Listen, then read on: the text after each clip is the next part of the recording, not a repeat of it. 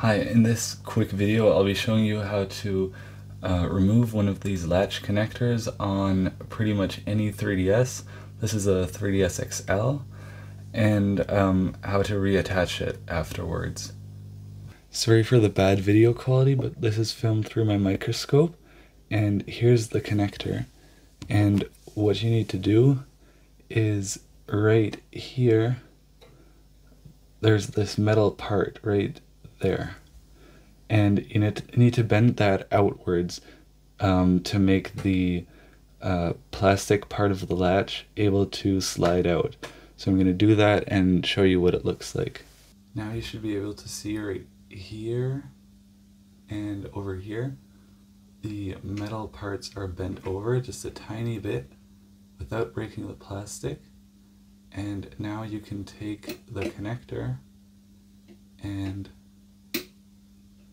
pull it off downwards like this. So it needs to be in the open position, and then you can kind of just pull it out.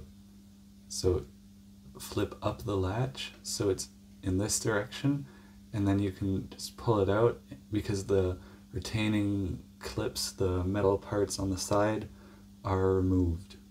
And to put it back in place, you just do the exact reverse of that. So you again take your plastic latch and you need to thread it through these metal pins. It's not as hard as it sounds, so it's kind of hard to do this without looking through the microscope myself, but you should just be able to slide it on like that. And then what I like to do is kind of fold the latch down, and as you can see, it works. So now I'll just take my tweezers and grab these both ends right here and then bend them back into place. Bend them back inwards. And now you should be able to see right here that I've bent the metal parts back into place. And now you can just flip up and down the latch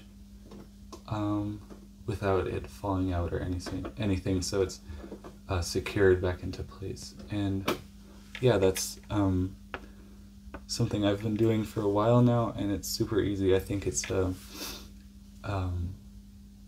pretty good way to do it without soldering.